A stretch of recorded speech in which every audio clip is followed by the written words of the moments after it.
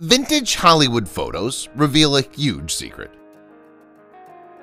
Hollywood had held sway over millions around the world for many years. Whether it's film or the new screen idol or just one of those juicy gossips that refuse to go away, we all want what we could get out of Tinseltown. Good thing there are pictures to prove that Hollywood indeed is a place like no other. When vintage Hollywood photos reveal a huge secret, you better pay attention. Mammy Van Doren. Mammy Van Doren was the starlet of starlets of her time, a blonde bombshell styled after Marilyn Monroe, even looking similar to the screen goddess. Van Doren was not just an actress but also a singer and a 50s sex symbol. She was loud, lusty, and unapologetically so, which made every scandal associated with her a favorite among the press and public alike. Elvis Presley and Anne Margaret on the 1964 Viva Las Vegas set. The chemistry between Elvis Presley and Anne Margaret was palpable for a reason. They not only played lovers on screen but were also involved in a steamy, year-long affair. The affair ended when Presley got married. When they met again after 10 years, Presley told Anne Margaret that his feelings for her had never changed. 5 years later, the king would pass away. Marlon Brando, the director. Brando was a force all his own. Unfortunately, over the years of working in Hollywood, Brando's work began to decline as he appeared in one bad film after another. In 1961, he took over the directorial reins from Stanley Kubrick for the western One-Eyed Jacks. It was a flop and was followed by other flops. In 1972, he played Vito Corleone in The Godfather, and his career experienced a resurgence. Grace Kelly on the beach. Grace Kelly was one of Hitchcock's favorite blondes, appearing in several of his films. She was not only beautiful but also talented, winning the Academy Best Actress Award for Country Girl. Kelly would have had a long Hollywood career, but then she met Prince Rainier of Monaco, fell in love, and quit showbiz to marry him. The image of her posing on the beach is one of the last promotional shots she had before putting the brakes on her career. Ursula Andress in the white two-piece. Ursula Andress will forever be known as the first Bond girl, having played Honey Ryder in the 1962 movie Dr. No. Her first scene showed Andress wearing a white bikini emerging from the sea. The image was seared in the minds of Bond fans and has since become an iconic entrance. This scene depicted the first meeting of Bond and his leading lady. Betty Davis lighting up a rocket. To say that Betty Davis was an actress ahead of her time would be an understatement. Davis was brash, outspoken, and unafraid to take on big roles. Known for her acerbic wit, she was the type of actress who disliked exaggerated feminine ideals and would rather dress and make herself up in a more realistic way in her films. In real life, however, the lady loved wigs and had an extensive collection. Audrey Hepburn hanging out with Humphrey Bogart. Bogart played 1/3 of the love triangle in Sabrina as a man who falls in love with Hepburn's character. In real life, however, Hepburn was enjoying the attentions of the third character, William Holden. Bogart, for his part, disliked working with actors who were many years his junior, and he also didn't like the fact that he had to share the limelight. Debbie Reynolds gone fishing. Debbie Reynolds' lovely visage was all smiles, but at the time the photo was taken, her husband, Eddie Fisher, had just left her for Elizabeth Taylor. Reynolds was in the middle of a scandal, but as they say in Hollywood, there's no such thing as bad publicity. Her handlers saw her situation as an opportunity and decided to milk it by finding Reynolds bigger roles. It worked, and Reynolds' fame grew stronger. Jack Lemmon in Daphne's Drags. Jack Lemmon starred with Marilyn Monroe and Tony Curtis in Some Like It Hot. Both he and Curtis played cross-dressing men who needed to pretend to be women to play in a band. Lemmon turned out a fantastic performance, but he wasn't the original choice for the role. Frank Sinatra was. Lemmon eventually got the role and became one of the best-known Hollywood comedies produced. Shirley MacLaine in Marilyn Monroe's role. The film What a Way to Go was originally meant to star Marilyn Monroe, but she tragically passed away before production began. The role instead went to Shirley MacLaine. In the film, she was able to work with the likes of Paul Newman, Robert Mitchum, Dean Martin, Gene Kelly, and Dick Van Dyke. McClane received a BAFTA Best Foreign Actress nomination for the role. Delon and Bardot. Alain Delon and Brigitte Bardot were two of French cinema's biggest stars. Both good-looking and popular, they worked in the famous love affairs. The press had a field day due to rumors that Delon and Bardot were having an affair. Both of them denied it, however, and Delon even said that all they had was friendship and love for each other. Lee Marvin on a bike. If there was one actor who was the epitome of the alpha male, it would be Lee Marvin. Tall, masculine, with a gruff and rough demeanor.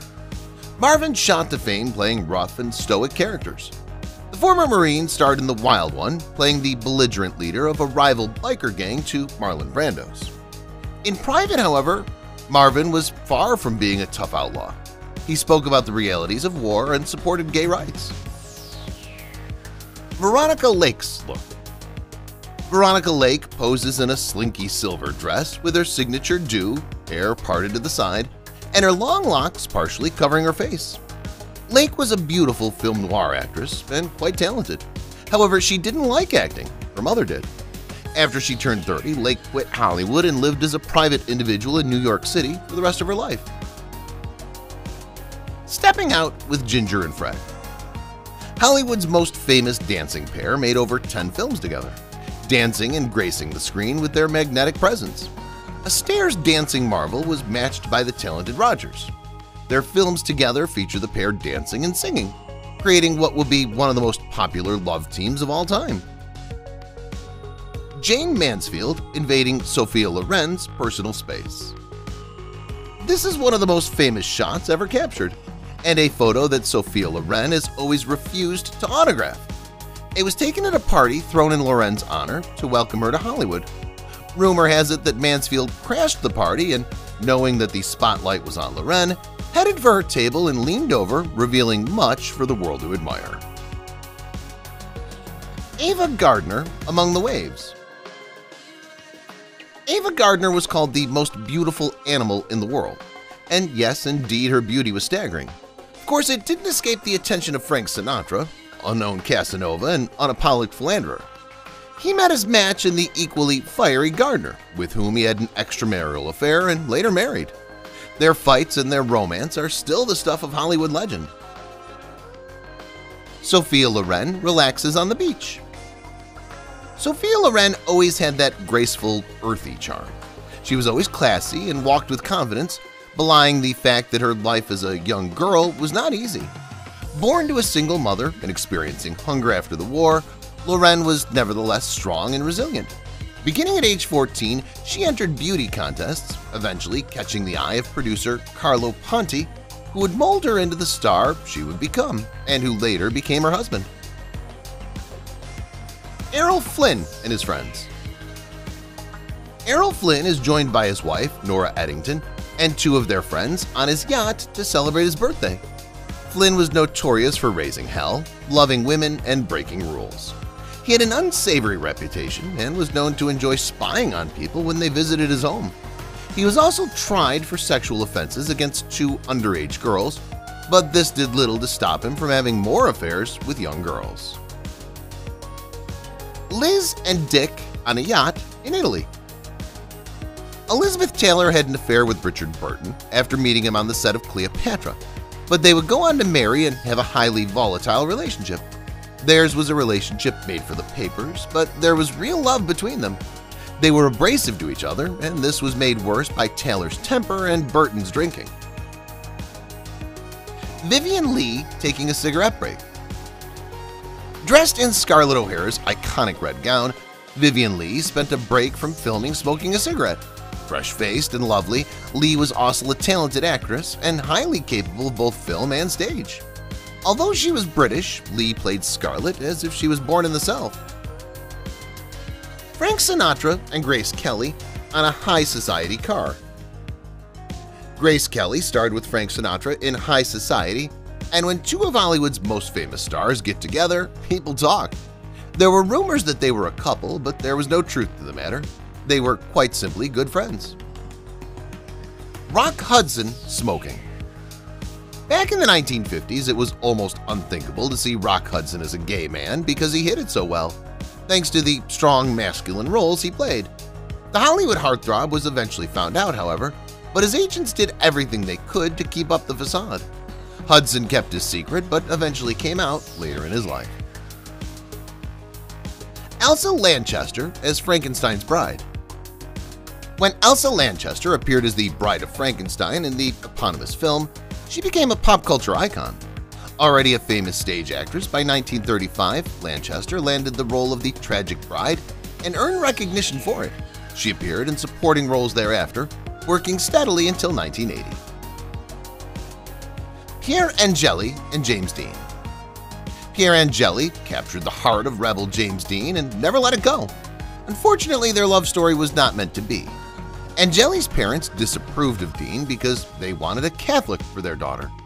She'd go on to marry singer Vic Damone and divorce him 4 years later. Dean, however, died in a car accident at just 24. Eartha Kitt and Cesar Romero. Eartha Kitt was TV's Catwoman, a co-conspirator to Cesar Romero's Joker. Her life was as dramatic as a Lifetime movie, though. Kitt was born on a cotton plantation and was kidnapped by a woman who she was raised to believe was her mother. The boyfriend didn't like Kitt and she was moved to a cruel aunt. She escaped New York and lived with a relative who turned out to be her actual mother. Jane Russell and the Aviator. Jane Russell was discovered by famous eccentric and rich guy Howard Hughes at a dentist's office. He offered her a role in film he was directing and launched her career. Russell's famous curves inspired Hughes to design a special brassiere for her, but it was such a bad design that she never wore it. Robert Mitchum. Robert Mitchum was a real-life bad boy who lived by his own rules. Starting from when he was a teenager, he'd been in and out of jails for various violations. As a famous actor, Mitchum found himself in jail once again for possession of marijuana. When he got out, however, he was even more famous than before. Clark Gable. Clark Gable's smile is considered one of the most famous in Hollywood. Unfortunately, an early dental work led to a problem that would hound Gable for the rest of his life. His first wife was 17 years older than he was, but she taught him many things, such as how to stand, speak, and look his best. She also paid for his teeth. The dental work didn't last, however, and Gable had to wear dentures that gave him bad breath. Theda Bara. Theda Bara was one of the queens of silent films. She was nicknamed the Vamp for her seductive looks.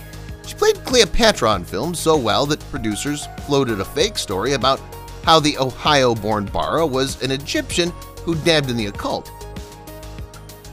The Rat Pack. Dean Martin, Sammy Davis Jr., and Frank Sinatra share a laugh in this photo. Davis was a fan of Sinatra's, and when they met, Sinatra invited him to one of his shows. Davis didn't show up, and Sinatra was incensed. It turns out that Davis couldn't enter the theater because he was black. Sinatra tore up the contract he had with the theater for this, and a beautiful friendship was born. Gene Tierney at the pool. Gene Tierney was beautiful and talented, but had a serious mental illness she couldn't and didn't manage. Unfortunately, she underwent 27 shock therapy treatments, which damaged her brain, preventing her from working again. Claudia Cardinal in a gown. Claudia Cardinal was stunning and talented, but went through a traumatic rape as a teenager. She had a son as a result of the assault, and he was raised as her brother. Charles Bronson. Tough guy Charles Bronson was the recipient of an inheritance from a fan. The fan stipulated in her will that if Bronson didn't want the money, he could donate it to the local library.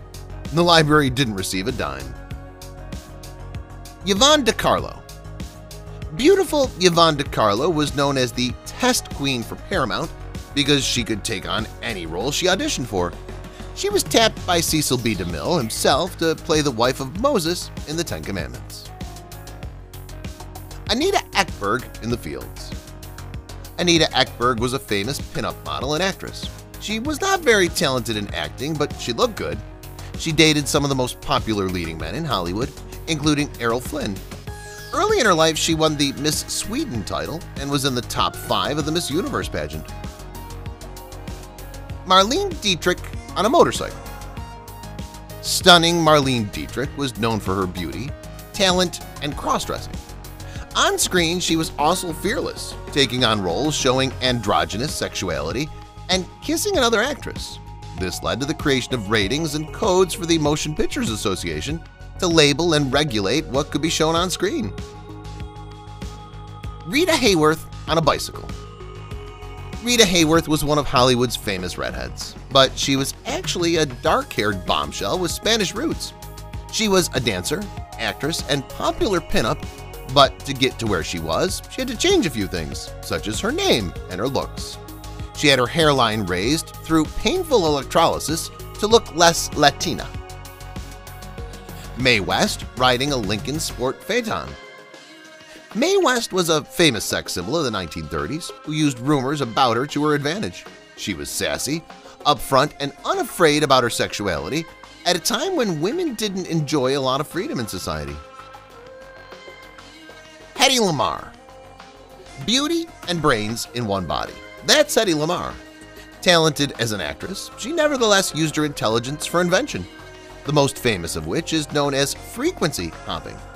She allowed the U.S. military to use the patent so they could communicate safely without the danger of having their transmission intercepted by the enemy. Jimmy Stewart. Jimmy Stewart was a beloved Hollywood actor. He suffered from PTSD after serving as a combat mission pilot for most of his life. However, he kept working and getting roles for which his talent and fame grew. Stewart was mostly known for playing resolute but hesitant characters who eventually find their happy ending. Ingrid Bergman in Casablanca. Clad in a white dress with little makeup, Ingrid Bergman appears resplendent in this promotional shot. Although talented and beautiful, Bergman was nevertheless the target of mean Hollywood gossip after she embarked on an affair with married director Roberto Rossellini. She was ostracized for it and had to stay away from Hollywood for 7 years. She came back with a vengeance, winning her second Academy Award for Best Actress in Anastasia.